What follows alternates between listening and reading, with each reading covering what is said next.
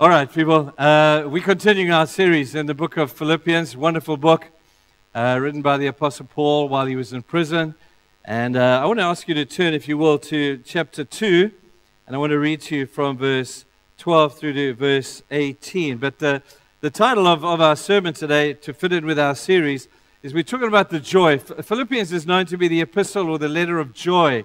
That even though the circumstances that Paul wrote them in were anything but nice, the man had a joy that was way down in his depth of his soul.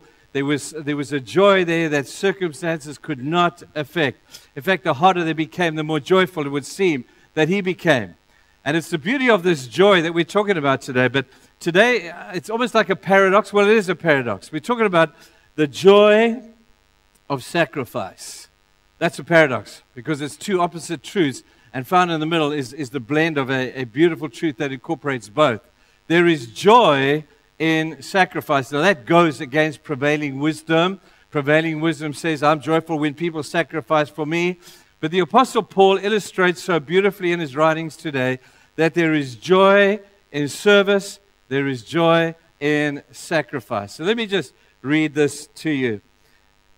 Verse 12, therefore, my dear friends, as you have already always obeyed, not only in my presence, but now much more in my absence, continue to work out your salvation with fear and trembling. For it is God who works in you to will and act according to his good purpose. Do everything without complaining or arguing, so that you may become blameless and pure, children of God without fault in a crooked and depraved generation, in which you shine like stars in the universe as you hold out the word of life. In order that I may boast on the day of Christ that I did not run or labor for nothing, but even if I am being poured out, listen to this, that even though I am being poured out like a drink offering on the sacrifice and the services coming from your faith, I am glad and rejoice with all of you. So you too should be glad and rejoice and be joyful with me. It's that terminology that I want to try and capture and bring out some sort of deeper meaning. But he talks about a drink offering, a drink offering. And he says the drink offering is that which is poured out upon the sacrifice and service of the people who he loved. There is a thing in the Old Testament that runs through, the application continues through into the New Testament of this thing, this ritual called a drink offering. Now, we're going to delve back into the Old Testament. I'm going to read another passage to you in a moment that talks about what a drink offering is. But remember this, and I've said this many times to you, that when you preach Old Testament stuff, generally in the Old Testament, you preach with very broad strokes. Remember we said that before. You're just putting the background to pictures that the New Testament comes to bring in the sort of detail.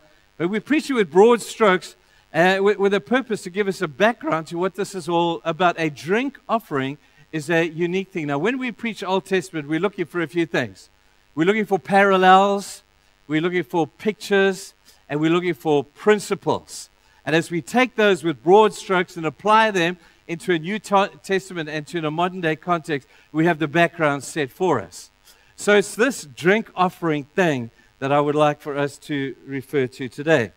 There are a number of references to drink offerings, but let me just read to you the one, and I'm sure you will get the picture. If you'd like to turn to Numbers chapter 15, and I'm going to read the first 12 verses to you. Pick up on the application, and I will deal with the implication of the drink offering. This is how they were told to do it.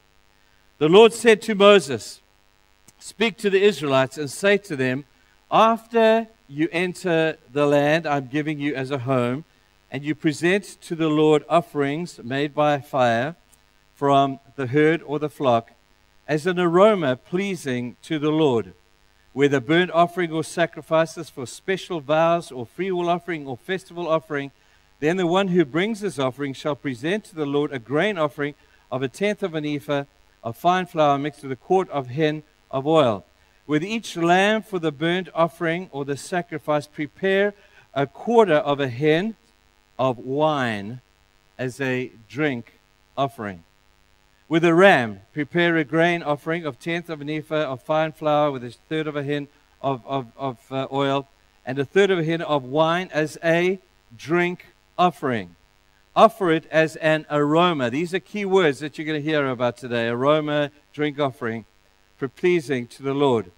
When you prepare a young bull as a burnt offering or sacrifice for a special vow or a fellowship offering to the Lord, bring with the bull a grain offering of 3/10 of an ephah of fine flour mixed with 1/2 a hin of oil. Also bring 1/2 a hin of wine as a drink offering.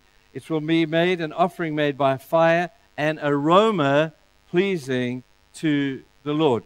3 times, they're told, on each one of those offerings to bring. It's kind of like the full step at the end of the sentence of you making your Old Testament offering. They would bring a lamb or an animal of some sort. They would sacrifice it, kill it, shed the blood, put it on the altar.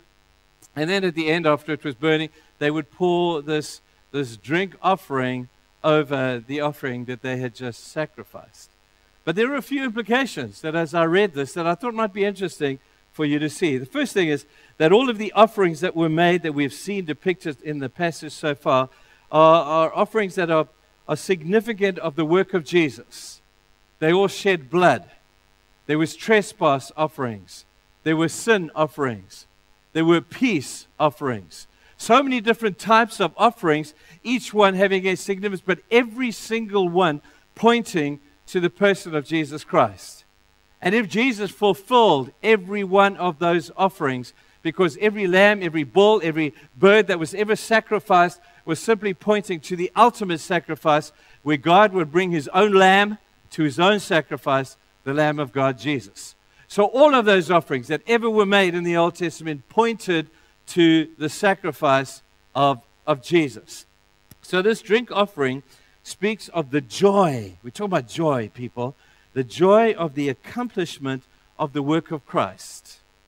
God has done an incredible work.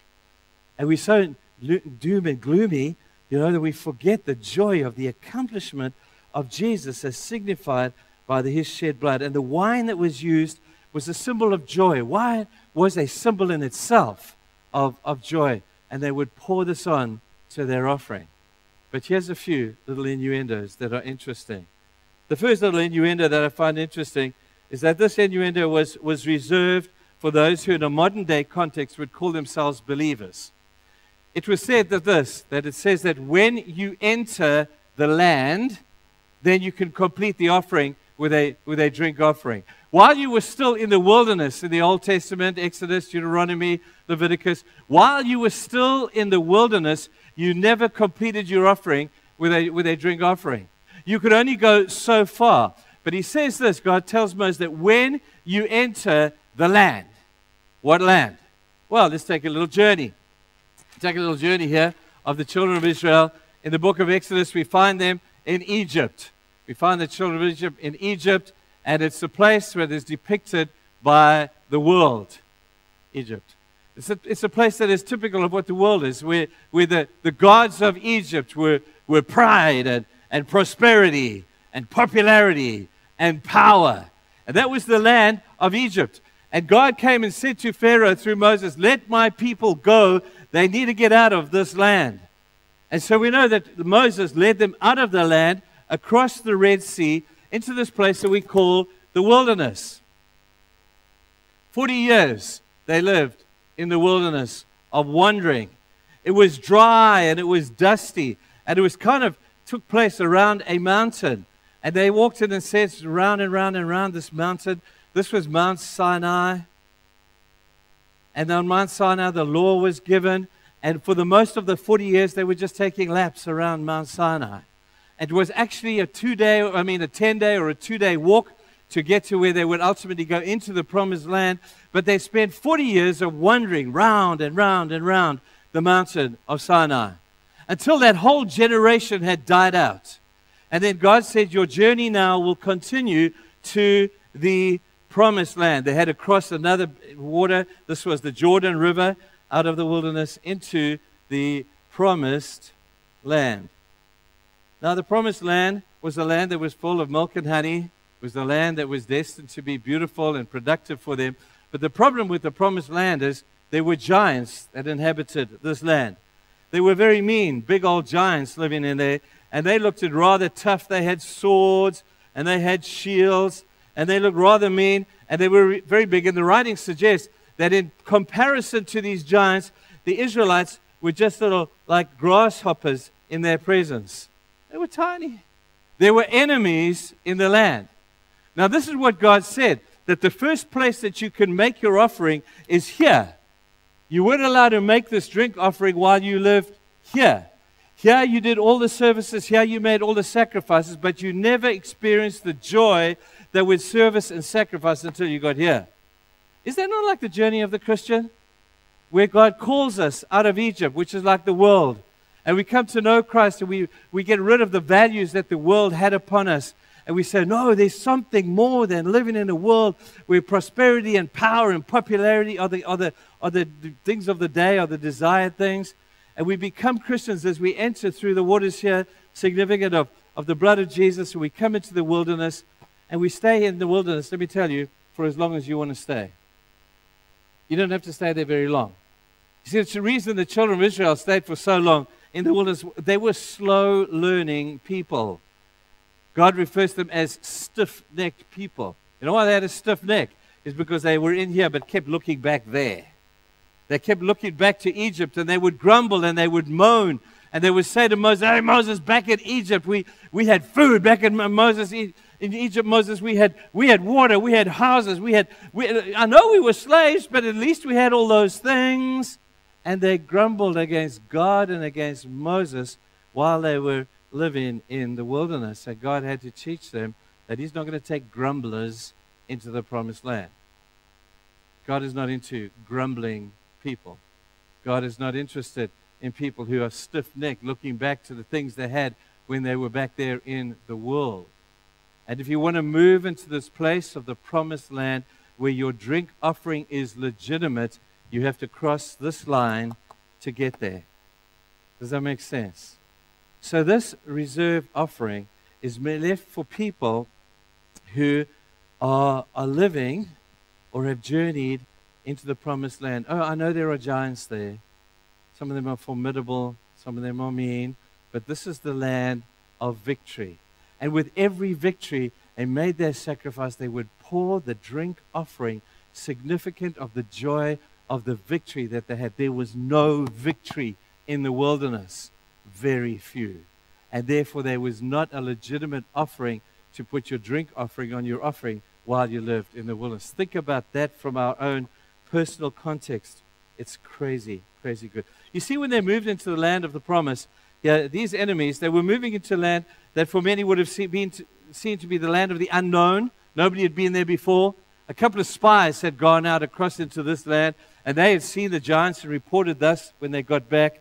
But this is the land of the unknown. There's no road maps there. Nobody's been there before. And it's a scary place to go. It's also the land of the perceived impossible. Because as they would have looked at those giants, and Joshua would have said to the people after he took over from Moses, guys, we need to go into the land. They would have said, Joshua, nice thought. The problem is there are giants in the land.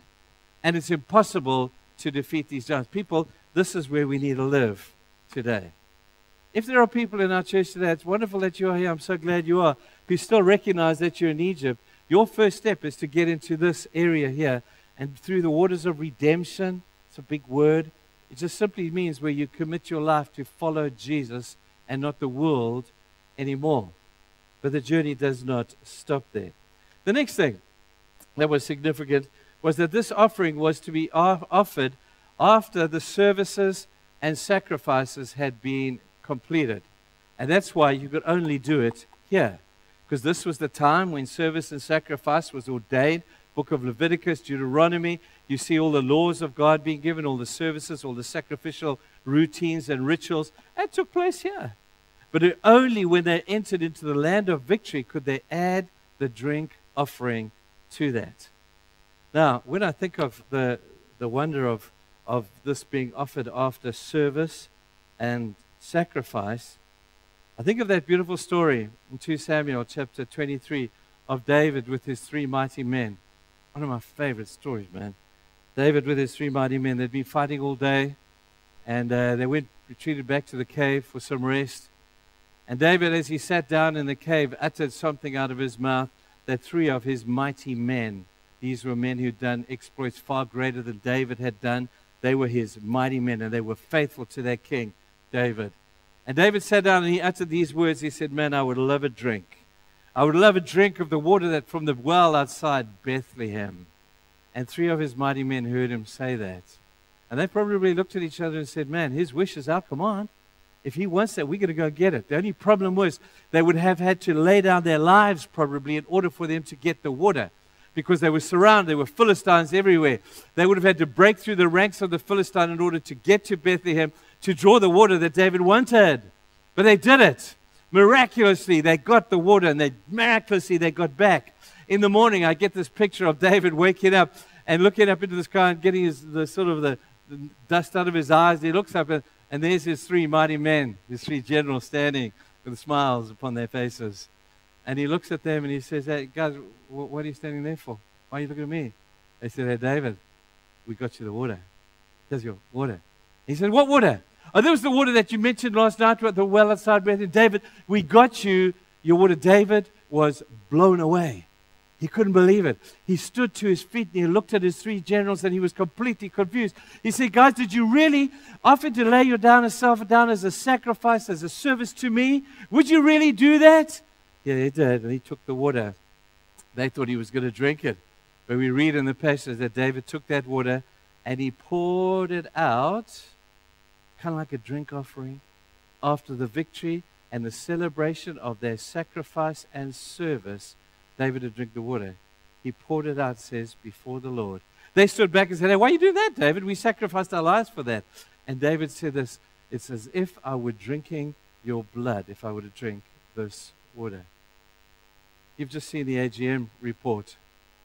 Lots of service and sacrifice took place. Billy's report could have gone on all day about people who have poured their lives into our church sacrificially.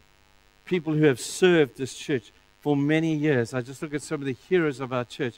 You know, we look at the Hanson brothers and their beautiful wives. We look at, just so many people, for goodness sake, that live in this church, have been here for so long, and we see how they have served this church, made huge sacrifices for the cause of the church. If I were to change the context of that story remained the same, but the context changed. This is what I would suggest it might look like. This church has got many mighty men. Mentioned a few. Mighty women are included in that. These are the generals who have led this church over the course of these years, 136 years. There have been some great generals along the way who have done that. And these are the mighty men of David, typified by them. And then you see David being pictured maybe like the church, and I represent the church today because I get to stand behind the pulpit, and I get to take the sacrifices and the offerings that you good people have made, and I get to stand here, as it were, and pour those out to the Lord with great joy to say, God, these good people have made incredible sacrifices. These good people have offered incredible service to your church. We pour all of that out as unto you, just like a drink offering. And we do it with joy. That's why what I have to say today so fits in with what Bill said just now.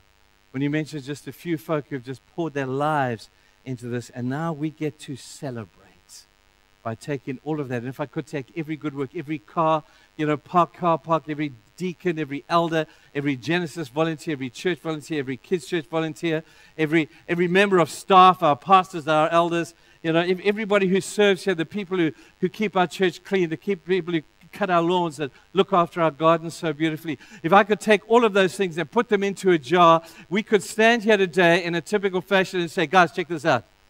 And I could pour all of those beautiful sacrificial actions out as unto the Lord, just like a drink offering, with great celebration and great joy. I mentioned to you as well just now the terminology of the aroma. Apparently in those days when you made a burnt offering, there was often a lot of smell that was repugnant and was not a very nice smell that came off the burnt offerings. Apparently what they would do is take this wine, and sometimes there would be a gallon of wine at a time, and they would pour this as the full stop at the end of the sacrifice of the offering, and it would mix with the blood, and a beautiful smell would then rise up from the offering that had been burnt. It was an aroma, and the aroma, in a sense, was what was taken up to God, and God would be so pleased with the aroma of the offering. Well, I wonder if I'm not stretching my imagination just a little too far, but I get this picture of God in heaven today. And he's looking at his angels saying, hey guys, what's that great smell? There's an aroma that's filling heaven right now. Where is it? Where's that aroma coming from? Angels, tell me. Where's the aroma coming from? And the angels would smile and say, sir, God, it's coming from the Norwegian Settlers Church. As they have poured out their service and their sacrifice as a sweet-smelling aroma to the Lord. There's a beautiful smell in heaven today because of your service and your sacrifice. So God says thank you to you for that. It's not us saying thank you. It's His kingdom anyway. It's His church. He says thank you to you all for your service and your sacrifice. But let's just put this into another context very quickly. Oh, gosh, we're in a hurry.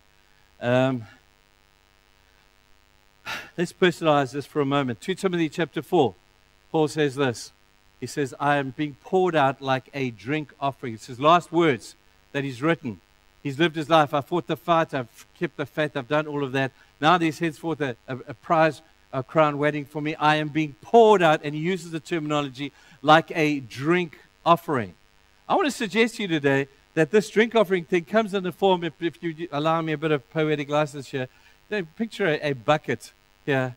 And on the day that you were born, God gave you the bucket, and this bucket is full of potential. This is you personalizing this particular concept. And your bucket is full of potential. And as you go through life to live out your potential, unfortunately, this particular bucket has got leaks in it. And there's stuff that's coming out. And it's leaking.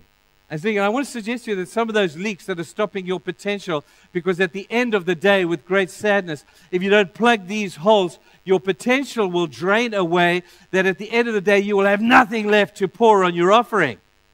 So you've got to guard this potential.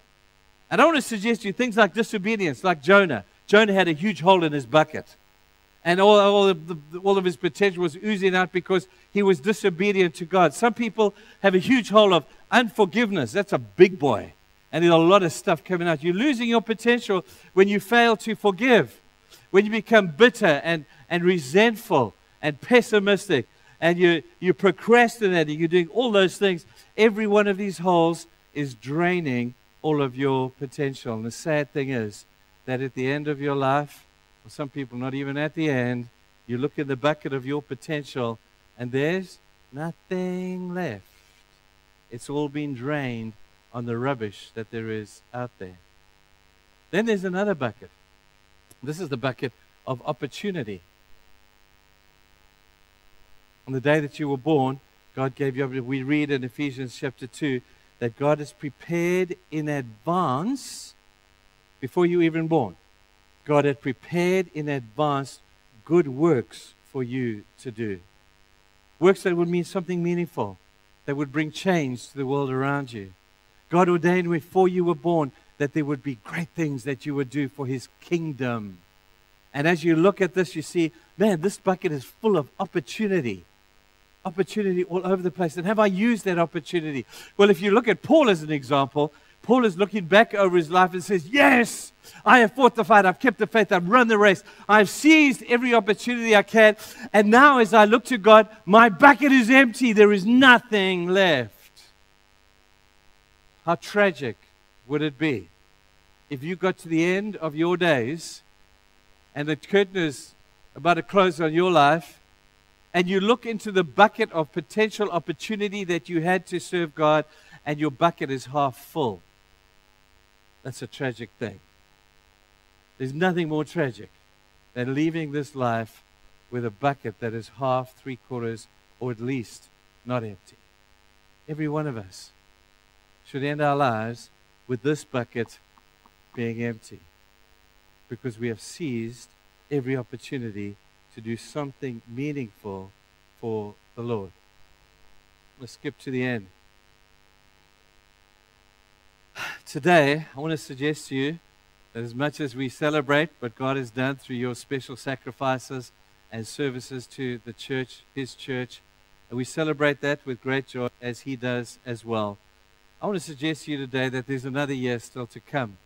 And in order for you to be able to do what you need to do this coming year, it's not all about the past, it's all about the future as well, that I would like for you to leave today with a bucket full, at least this one full. That the bucket will be full of new opportunities for you for the coming year. There'll be new things for you to do, new things to become involved in, new prayers to pray, new lessons to learn. There's going to be a whole bunch of new stuff in the year that is still to come, so that by the end of next year, this bucket today can be refilled as you leave this place. And I'm going to pray that God would do that for you. And then when you come back to us next year, to the next AGM, you'll walk in here with an empty bucket. To say, God, this last year, from last year where I came with an empty bucket and you filled it up, Lord, my bucket is empty again. I have seized every opportunity to serve you and to serve your kingdom.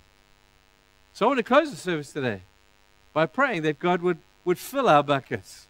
Not to remain filled, but to be emptied over the course of this year with you responding to the new opportunities. Because it doesn't end here. Today is just the drink offering day. But the drink offering is prophetic as well to another victory, to another drink offering, to another victory, to another drink offering. And if we could compartmentalize this into years, I would say today is drink offering day. Thank you for your service. Thank you for your sacrifice. Let's celebrate that as they would have a drink offering. Don't hang around there too long. There's too much other stuff to do. There are opportunities that are going to come across your path this year. And I really pray today that as you leave from our church today, your bucket will be full. Let's pray. Father, we thank you for the beauty of what we've spoken about, the beautiful picture of the drink offering. Lord, it's only relevant to us as believers who in a spiritual sense are in the promised land. A land of victory. It's full of many challenges, we know that. But it's a land of victory. And with every victory we get to celebrate with the joy of sacrifice.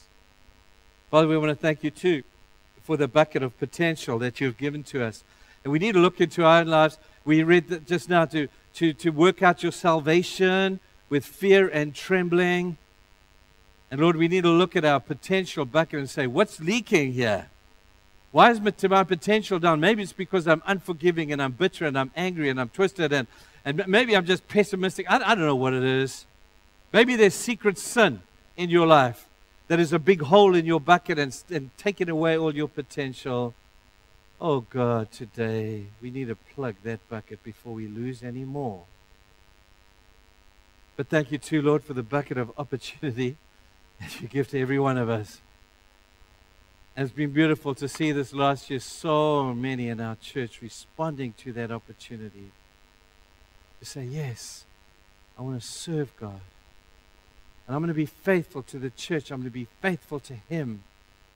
And I'm going to serve Him with every ounce of energy within me so that at the end of this year, my bucket will be empty. And I will come back to the AGM next year and I'll be able to say, hey, Trev, my bucket's empty. I have served and I have sacrificed for the cause of the kingdom, not for me. And you will applaud them because the aroma of their sacrifice will rise to your nostrils and you will be blessed and happy. Help us to understand these truths and to live them up really, really well this coming year until the next AGM when we arrive with our empty buckets. Help us, we pray, in your name. Amen.